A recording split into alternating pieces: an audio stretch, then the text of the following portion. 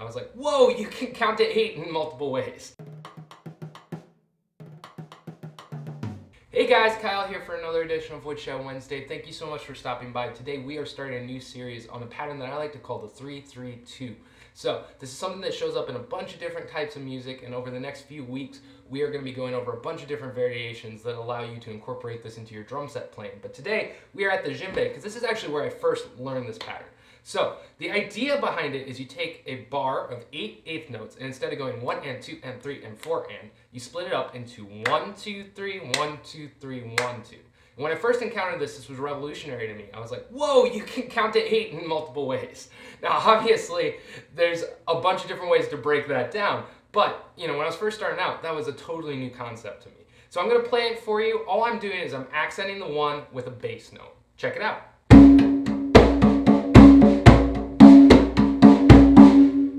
Pretty straightforward, but super useful. Try it out, and I'll see you guys next week.